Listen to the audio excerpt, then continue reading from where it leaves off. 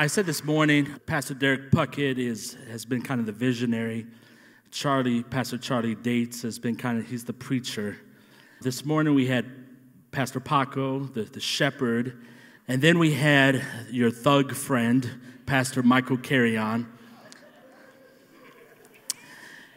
And now we're coming to our conclusion, and this is the prophet. I've had the privilege of watching Jackie's life for the past 10 or 12 years and just see her grow into someone who's a needed voice in this generation. Many of you have been impacted by her and her husband Preston over the years, but I've seen behind the curtain. I've known her when she was working at Wendy's in St. Louis, and my guy Preston was interested in her, and so I offered her a job here in Chicago. She moved up here about 10, 11 years ago. She broke up with Preston that first day. Like literally, Preston calls me, he's like, she broke up with me. I'm like, Jackie, a lot of people could have seen a hardness in her due to past experiences. But when you get past all that, the beauty of Jackie is evident, that the Holy Spirit is at work. She's an individual who is bold in her proclamation of the truth. She says it in a way that kind of pierces the heart but makes you laugh at the same time too. She has a really creative way to do that. She really cares about people. She'll try to pretend like she don't care, but she really does have a gentle heart. And I always say she's kind of like my little twin or whatever, because we both our love language is sarcasm. And so we'll just kind of go back and forth all day and so forth. So, Jackie, I love you. Let's welcome our final speaker, Jackie Hill Perry.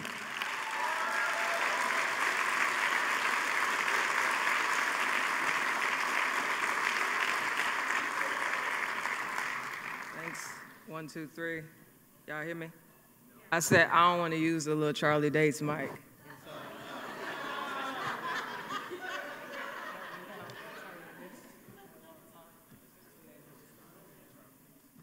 1, 2. Oh, my bad. Appreciate it. That was the quickest I ever seen you move. Look at you, running for the gospel. How are y'all doing? That's good. So, yeah, I mean, Brian was right. It's funny because I was working at Wendy's, making junior bacons and stuff. And I was also like in ministry actively at Wendy's, but also in my church. And Brian like randomly called me and was like, hey, you want a job? And I was like, I gotta move. And he was like, yeah. And I'm like, nah, I'm cool.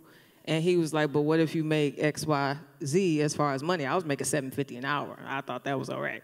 And I was like, I moved. Long story short, Preston told me in hindsight that he prayed that the Lord would create an opportunity for me to move to Chicago. Because the Lord knew I'm not finna move for no man, but I'll move for some money. Hello.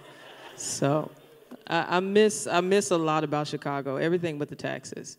But I'm in Atlanta now with Preston. We've been married almost 10 years. We have 4 children ranging from, amen, praise God. We have 4 children ranging from the ages of 8 to 1, and so we are perpetually sleepy. And we have a dog named December, and so our life is full, and God is great, and I'm here to preach.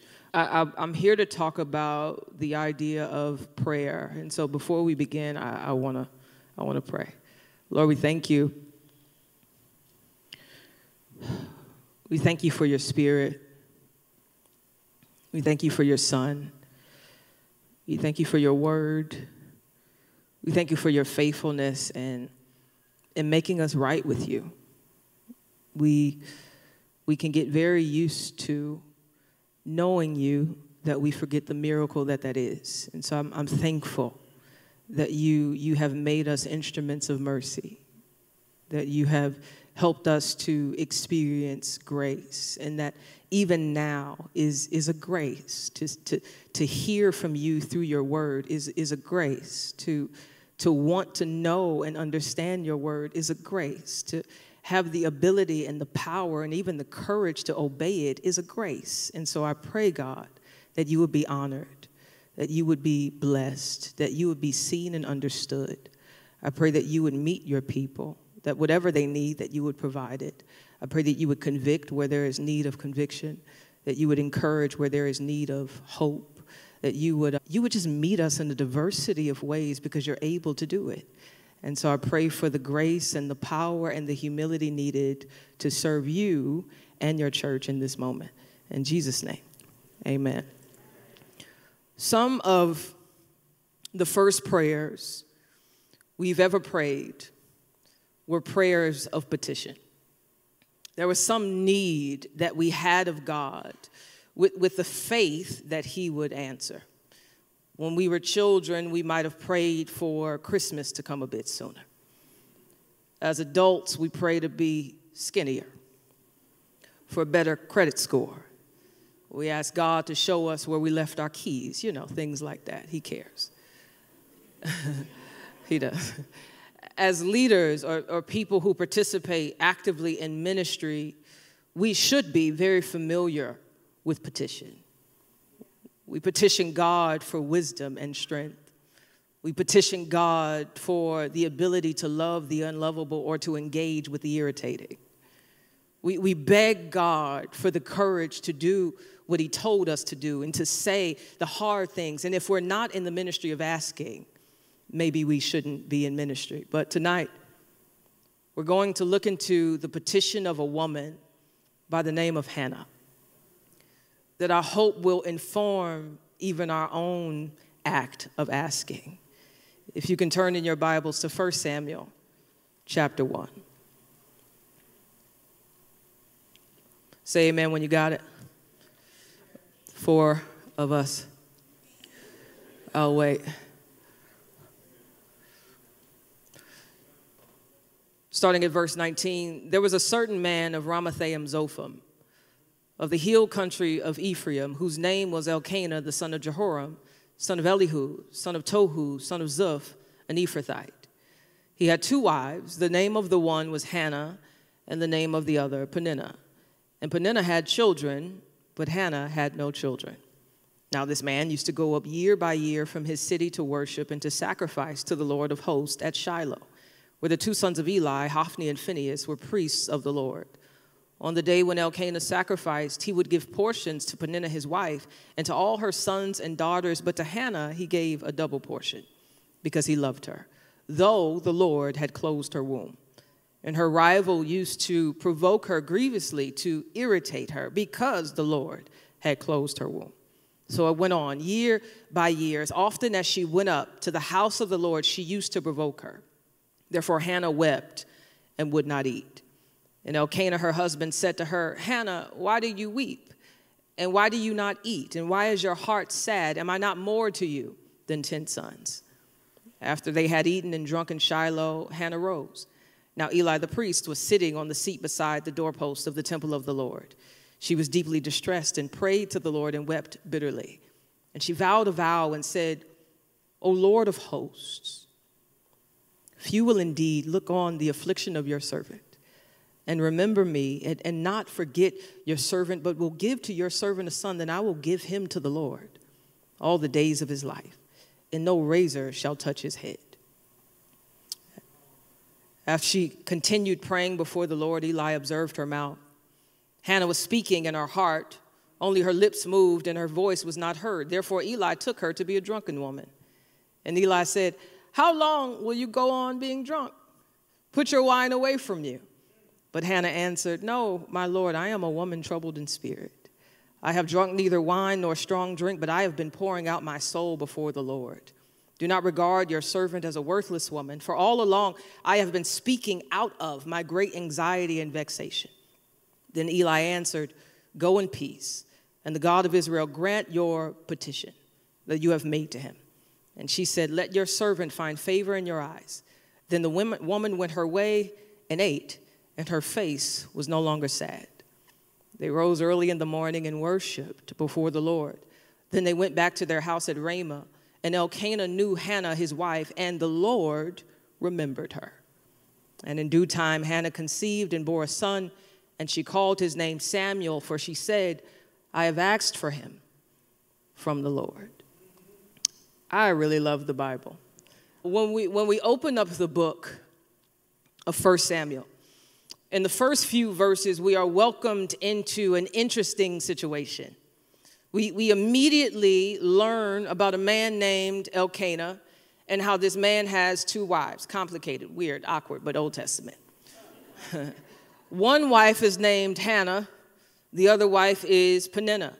We are not given a genealogy or some framework or some understanding of their family of origin like we are Elkanah, but we are still given a piece of information about their family dynamic, which is that Peninnah has children and Hannah does not. That is a problem. Everybody say, problem. I have 4 points today, and the first one is the problem. Before we ever send up a petition towards heaven, it's usually because we've identified some kind of problem on earth. When we petition God for provision, the problem is financial lack. When we petition God for wisdom, the problem is that we know ourselves enough to know that we don't know everything. If ever we decide or choose to petition God for humility, the problem we're trying to fight against is pride. Every petition is a faithful attempt to overcome a problem. In the second verse of this chapter, we learn that the problem in Elkanah's home is that Hannah, his wife, is barren, infertile. Infertility is a common occurrence in the Hebrew scriptures.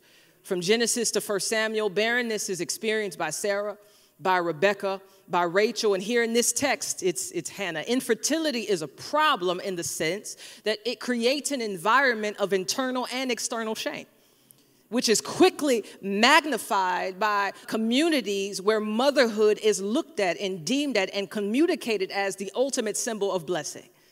In Deuteronomy chapter 7, one of the promised blessings of obedience is a fruitful womb. And if curses are the reversal of blessing, then the consequence of disobedience in Deuteronomy is what? Infertility. So women like Hannah not only had to reckon with and deal with the internal stigmas, the internal shame and feeling like she is not woman enough, not wife enough, not good enough, but she also has to deal with the religious assumptions that she is barren because she's disobedient in some way. When women don't bear children, fingers are always pointed. There has to be some reason why Hannah ain't got no babies. To them, maybe even to herself, if Hannah's womb was the problem, then Hannah must be to blame. But who does the text point the finger at? Look at verse 6. And her rival used to provoke her grievously to irritate her because the Lord had closed her womb. Here now we are face to face with that conflict of sovereignty and suffering. The dynamic that befuddles the strongest and the weakest of saints. It's sometimes difficult to comprehend how God, the sovereign king of the universe, the Lord of hosts, the good Lord, could allow infertility when he knows it'll hurt. The temptation that arises in discussions such as this is the temptation for redefinition. And by that, I mean we have a habit of looking at our circumstances and defining God by the circumstance instead of defining God by the scriptures. We say, this situation is bad, therefore, if God allowed something bad, he must not be good. But the way we resist this temptation is easy. It's actually by understanding that our circumstances are not authoritative. They're not inherent. They don't have the authority to define God's nature. God defines God. More specifically, it is Jesus who made him known. Therefore, the starting point of understanding why God allows a thing must begin with Jesus' own testimony about himself. Nicodemus called him good, and he says, why do you call me good? Only God is good. Therefore, if God is good, then the way we understand our circumstances is understanding that even if it's hard, God hasn't changed. Even if it's difficult, God hasn't changed. Even if it persists, God hasn't changed. If and when we determine the nature of God according to what we go through, we will end up worshiping a God made in our own image, who is good when everything is good, and is bad when everything is bad. And I say worshiping a God in our image because that's how you are. You are the one who changes with the wind. You are the one who is mutable. You are the one who mutates according to what happened to you. One person walked in the room and you got an attitude. That's you. That's not God. So no wonder why we're so slow to petition God at times. Because if we subconsciously expect God to behave like us, then we limit him. We restrict him. We might have the assumption that I can't give him this because he's unavailable like we are sometimes. Or I can't give him this because he's unbothered like we are sometimes. But if God's nature is unchanging, the hope of our petition is that God is always good. That means that when life is hard, when life is insufferable, when ministry is hard, when leadership is hard, when family is hard, when your body is hard, it means that if God is good, he must be doing something good in me and for me through it. And the same God has said over and over in a diversity of ways, but specifically in Hebrews, that there is a throne of grace available when we have a need. And if you are as needy as I think you are, that means that you should constantly be at his feet. Yes, the Lord closed Hannah's womb, and perhaps it's because he wanted to birth something in her heart before he birthed something in her womb. Point number two is the pattern. It's one thing to have a problem that lasts for a couple hours.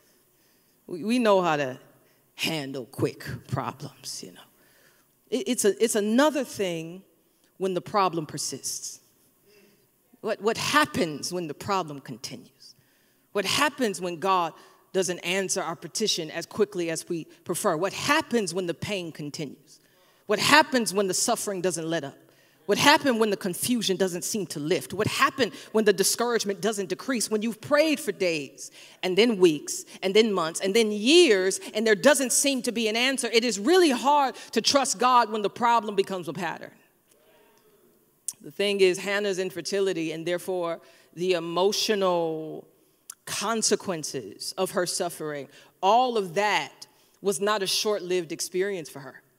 Her problem went on for years. Look at verse 3, it says it. Now this man used to go up year by year from his city to worship and to sacrifice to the Lord of hosts at Shiloh, where the two sons of Eli, Hophni and Phinehas, were priests of the Lord. On the day when Elkanah sacrificed, he would give portions to Peninnah, his wife, to all her sons and daughters. But to Hannah, he gave a double portion. Verse 6, and a rival used to provoke her grievously to irritate her because the Lord had closed her womb. So it went on year by year. When the scriptures mentions time, it's on purpose. Year by year, as often as she went up to the house of the Lord, she used to provoke her. Elkanah is a consistent spiritual leader in his home, albeit his polygamy does cast a shadow on the complete purity of his faith. But he doesn't neglect the yearly trek to Shiloh to worship. According to the text, Elkanah and his family went up to Shiloh year by year, which means Hannah's problem didn't just go away. She couldn't shake it off. She couldn't get over it. The Lord has kept her womb closed year by year. If that's not hard enough, notice the context to which she is constantly reminded of it. The text says that every time they went to Shiloh to worship, Peninnah used it as an opportunity to provoke and irritate Hannah about her childlessness. Imagine what it must be like when the place you go to worship God becomes the place where you're reminded of what God has withheld from you. To be in a church and see pregnant bellies.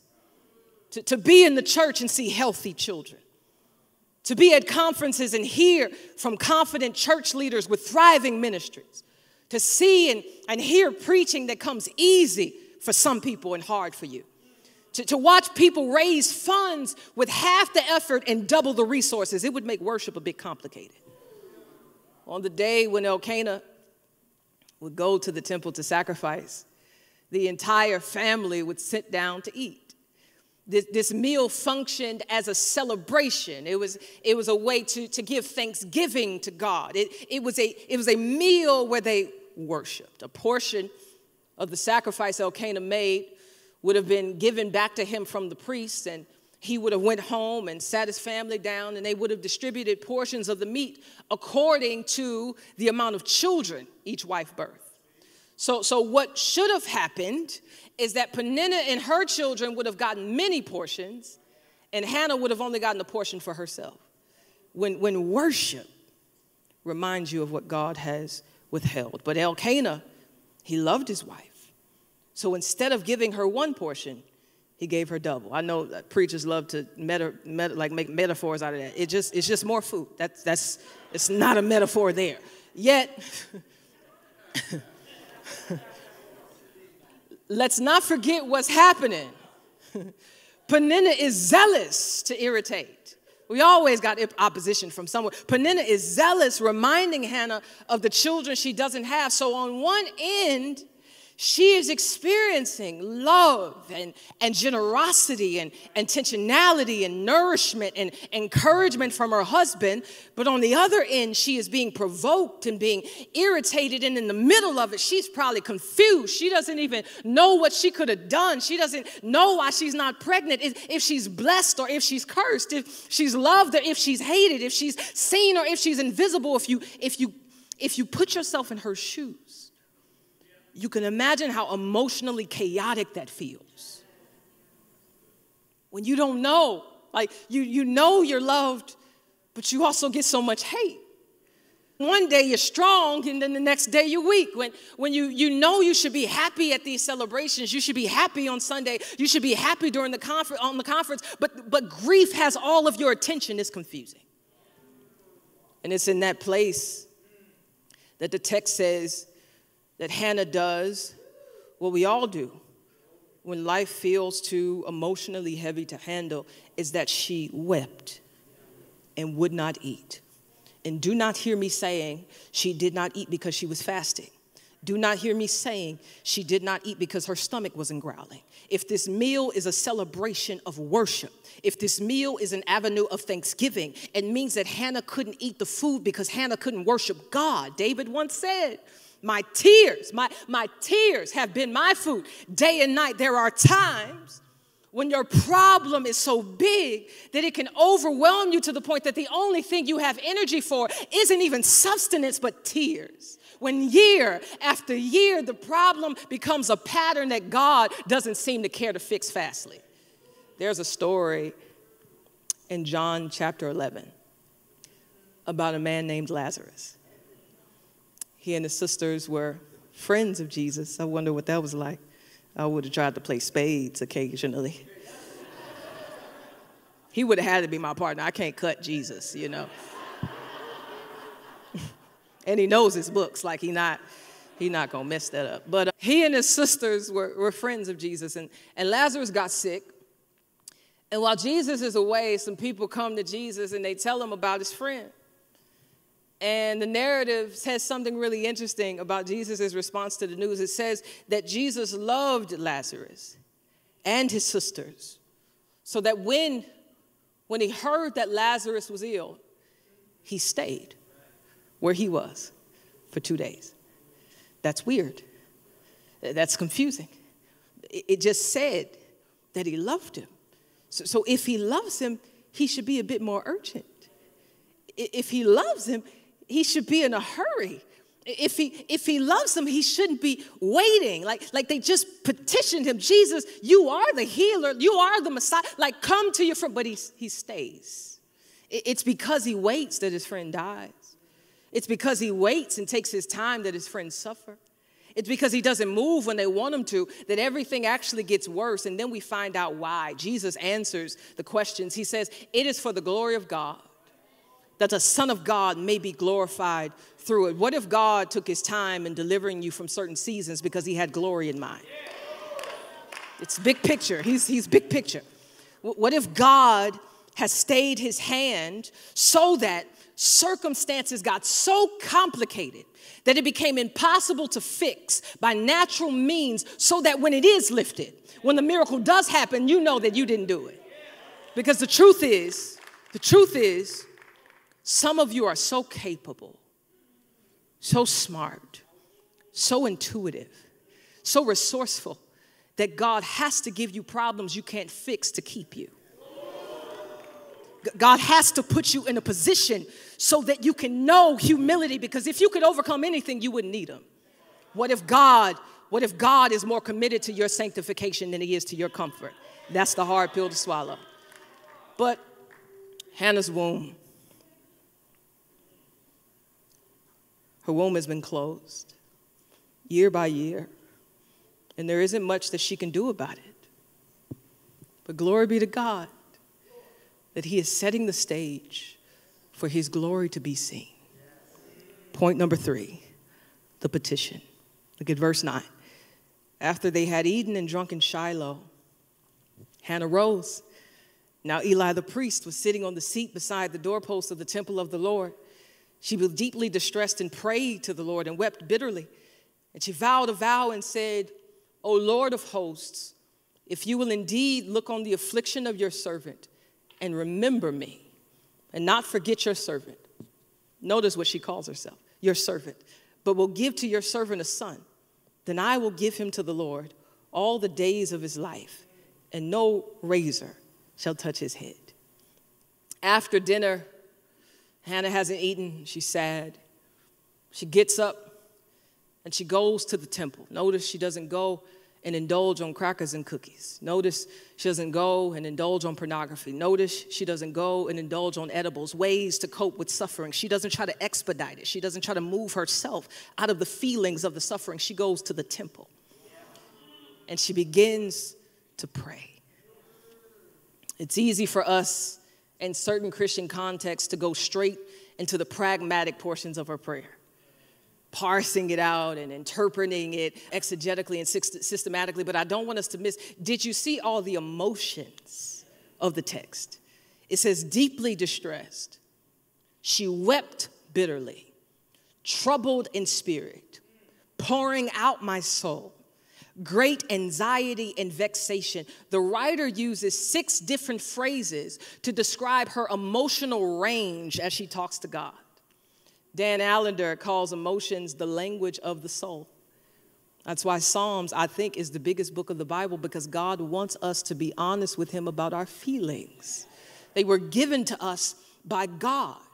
And as much as we want to ignore them with people, the one person who should know how broken we are is Jesus. Our problems are too big, and our feelings are too loud and too strong for us to enter into God's presence with anything less than honesty. By bringing her emotions to Jesus, to God, Hannah is bringing her whole self. You are not a robot. You are a human being. And there are some forms of theology that want you to think that you are all mind, but you are also body. You are also soul. You can't think your way out of everything. Hannah is feeling a lot of things, and rightfully so, because remember the first thing we learned about Hannah. We learned that she didn't have any children. So there were internal and societal struggles, and it's driven her to this point. She's come to the temple for this reason, is to present her problems to the Lord who allowed it. And I love how she begins her prayer. She doesn't begin the prayer with the problem. She doesn't begin her prayer with the pattern. She starts her petition by addressing a person. She says, "O Lord of hosts." Lord of hosts, as we most likely know, is a military name for God. It communicates the idea that God is sovereign over cosmic and earthly hosts, and which he will overcome on behalf of his people. But I'm intrigued by why a woman who is dealing with infertility would call God by that name. Like, why did she open the prayer with that? And I think it's because the name of God that we employ in prayer can function as a reminder to the soul. It's an act of meditation. So if God is the Lord of hosts, then he is sovereign. He is powerful. He is in control. And if that is the case, then there is no circumstance, even in her body, that God can't change. What is the name of God that you need to employ in prayer in this season? For some of us, it might be Savior. Some of us might be so hyper aware of our struggles that we meditate on our sin and our shame more than we do on the salvation we received. And so maybe you need to begin your prayer, Savior. For some of us, it might be Father. Sometimes leaders and those who participate in ministry, we are caring for and thinking about and nurturing everybody else that we forget that we are actually children. Perhaps you are weary because you are very clear that Christ is Lord. You're good at obedience, but maybe you need to be embraced by the Father. Our Father, who art in heaven. Hannah calls God the Lord of hosts because he is sovereign over angels and demons, over water and wind.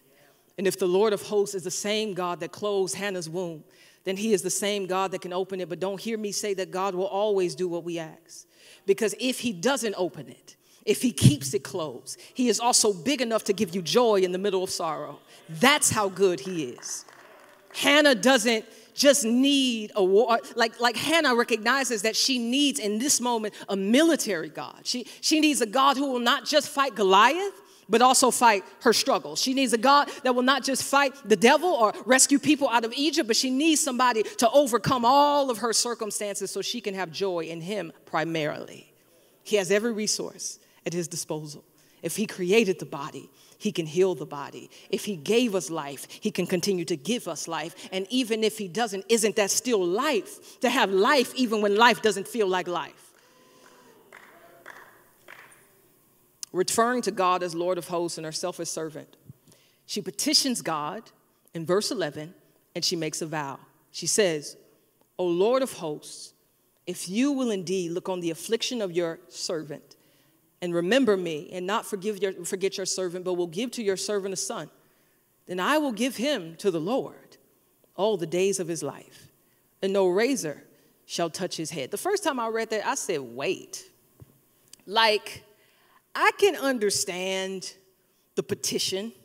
She's a childless woman, which is creating turmoil and stress. And so if she's going to ask God for anything, it would make sense for her to ask God for a baby. If I didn't have a car, especially if I lived somewhere other than Chicago where public transportation isn't as accessible, I'd have a lot of turmoil walking all over the place, especially if they don't have horses to rent. It would be tough.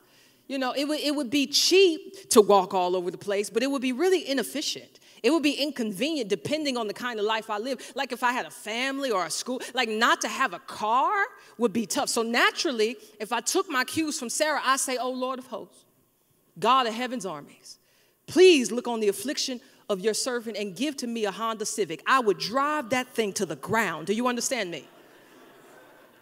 Would have it till Jesus comes home. But Hannah does something weird, unexpected.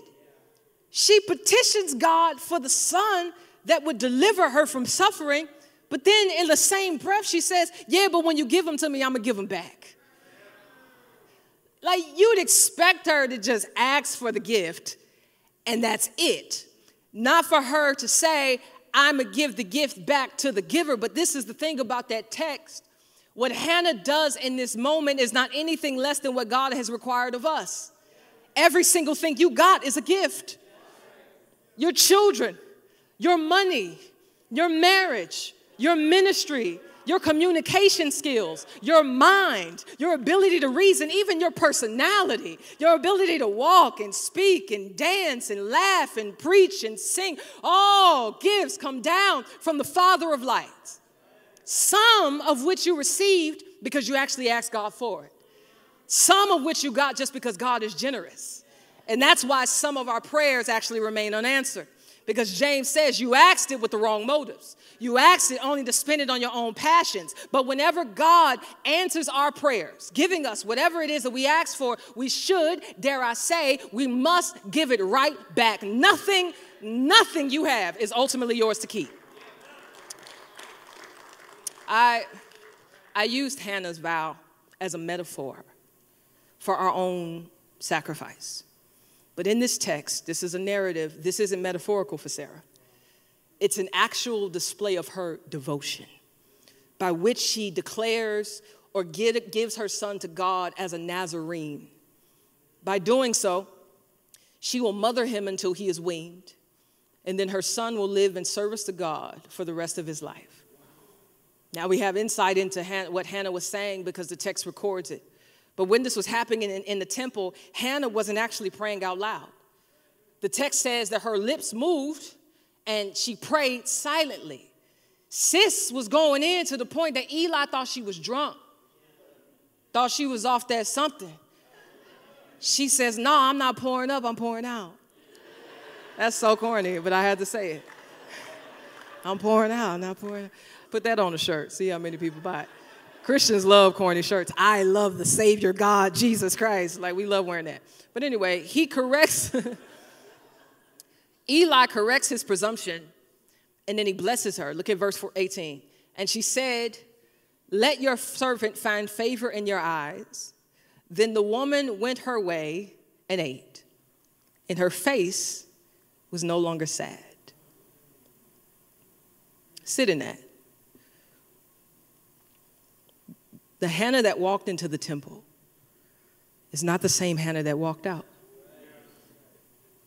Before she was vexed, she was anxious, she was distressed.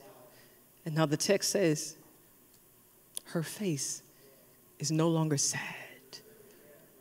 And I'm sure you might have noticed her prayer hasn't been answered yet. She has not known her husband yet. There is no baby in her womb. There is no child in her hands, but she has joy anyhow. One commentator said, Hannah had cast her burden upon the Lord, and so her spirit was relieved of its load.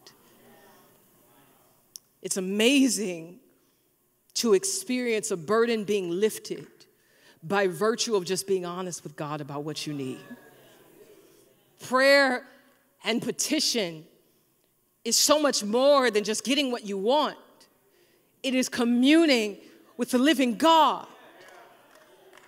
It is placing yourself in the position to experience the peace that surpasses understanding. But guess what has to happen before the peace comes? Your requests have to be made known. Because sometimes what you thought that you needed was the son, but what you needed was the son.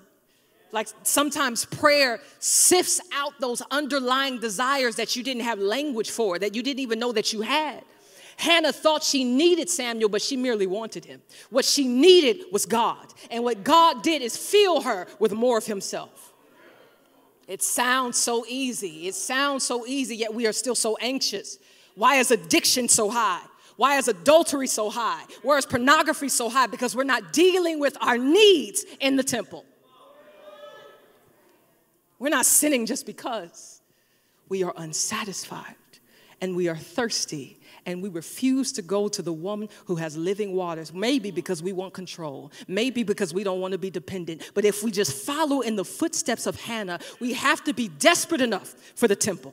We have to be desperate enough for the altar. And maybe the first part of coming desperate is saying, God, I'm not desperate enough, so do it in me. Maybe it's shame. Maybe you think God is like your father who doesn't want to hear from you. Maybe you think that you don't want to be a burden to God with your issues. Maybe it's arrogance. Maybe you're so used to succeeding at everything that you're not as needy as you should be. Both extremes develop out of a misunderstanding of the nature of God, which influences how, when, and why you pray. And maybe that is why the Lord's Prayer, again, begins by reordering our mind on who it is that we're talking to. Our God, our Father, who art in heaven, hallowed be your name. That's why she begins, O Lord of hosts. And in her seeking the Lord of hosts, the military God grants peace. He gives her peace. Peace isn't some random feeling that drops out of the sky. Peace is something you got to fight for. Peace comes from a person who is both father to his children and a fighter for his people, who is good all of the time. When Hannah leaves the temple, when she leaves the temple, she's not sad anymore. And I think it's because before she got what she wanted, her hope was renewed in the God she had been needing. Notice that the writer makes sure to tell us that once she left, what did she do? She went back home and she ate. It's important. After pouring out her soul to God, she goes home and worships. Verse 19. They rose early in the morning and worshiped before the Lord. I'm almost done. Then they went back to their house at Ramah, and Elkanah knew his wife. We know what that means. And the Lord, that's not something I think about doing after church, but And the Lord, I'm sure my husband does, but verse 20, and it's just continue. And in due time, Hannah conceived and bore a son, and she called his name Samuel, for she said, I have asked for him from the Lord. Shortly after Hannah gives birth to Samuel, Hannah and Elkanah, they obviously have a discussion about Hannah's vow. Because in the law, a husband could veto a wife's vow, making it null and void. But instead, he affirms her vow, which is also a sacrifice that Elkanah makes. Because he too, the father, is giving up his son. After Samuel is weaned, she takes him up to Shiloh and brings him to Eli the priest, her son that she prayed for, who would now be left in the temple in the service of the Lord all the days of his life. We've seen the problem. We've seen the pattern. We read about the petition. Now let's look at the praise. In chapter 2 of 1 Samuel, we find another prayer of Hannah's. I'm going to read two portions so we can just get a light sense of the structure. 1 Samuel chapter 2. My heart exults. My heart is happy takes joy in the Lord. My horn is exalted in the Lord. My mouth derides my enemies, but I rejoice in your salvation. This prayer, when you really read it through the whole thing, one, if you get to Mary's prayer when she was pregnant with Jesus, she follows the same pattern. But this prayer has a few themes, which is that God humbles the proud and exalts the humble.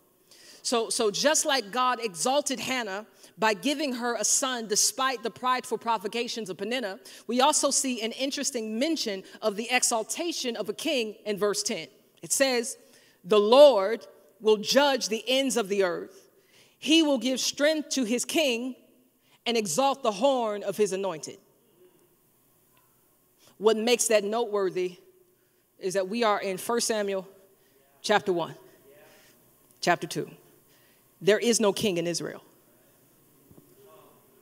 Hannah's son Samuel will be the one to anoint Israel's first king.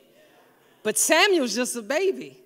Saul and David and Solomon and Ahab and Ahaz and Jeroboam and Josiah, ain't none of them a consideration at this point. So it's interesting that she's obviously not pulling from her cultural context to make this prayer. She's obviously seeing something that everybody else ain't seen yet. So what is possible and probable is that in response to her prayer being answered, she's turned into a prophet all of a sudden. She is pointing forward to the Davidic kingdom by which will create and make room for a more sufficient kingdom in which the anointed one, the Christ, the Messiah, is born from a woman who has never had children before.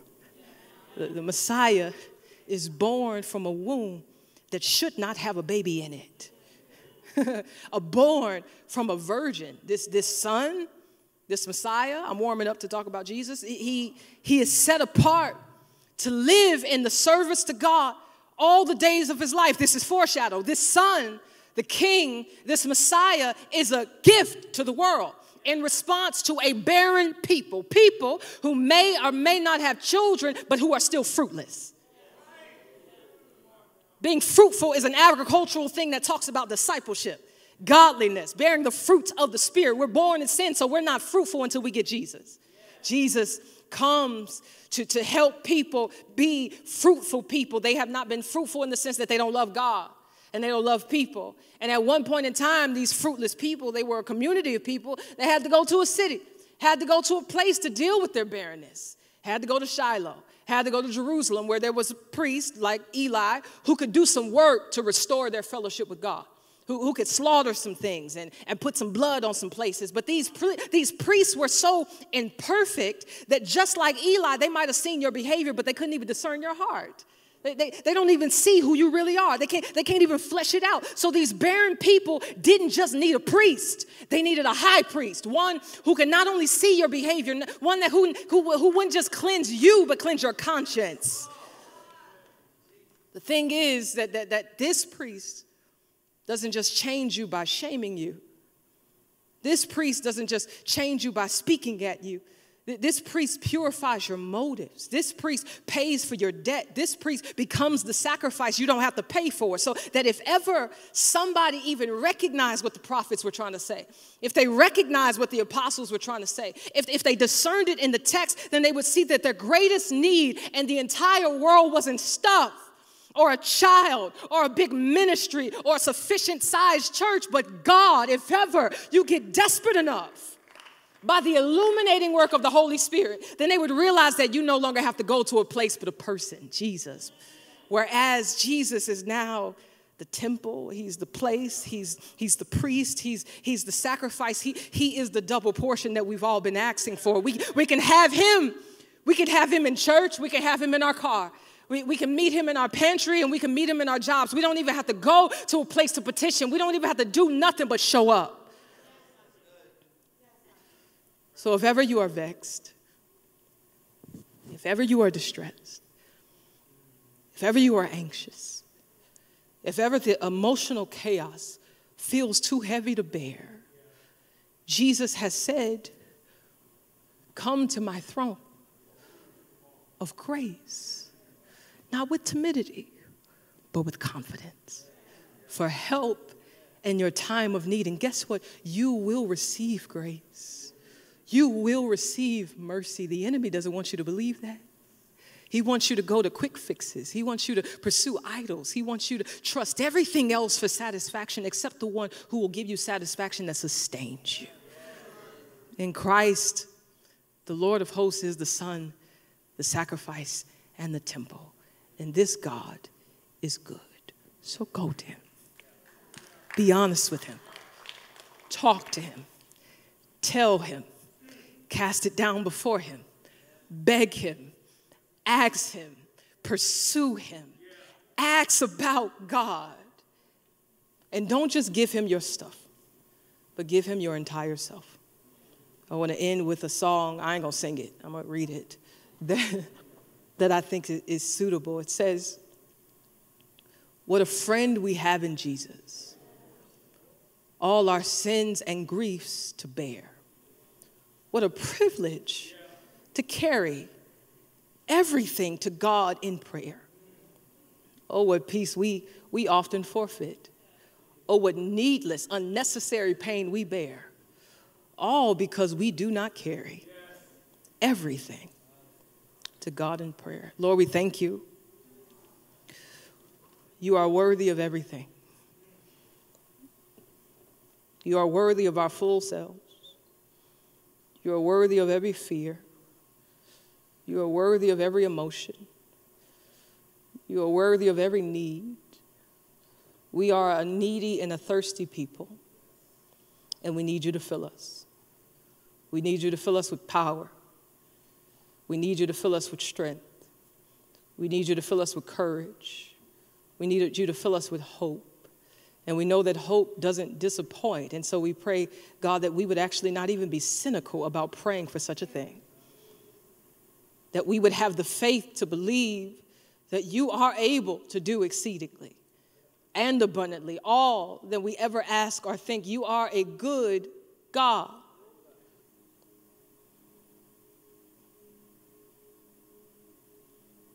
Help us take advantage of this season so that we would know you deeper.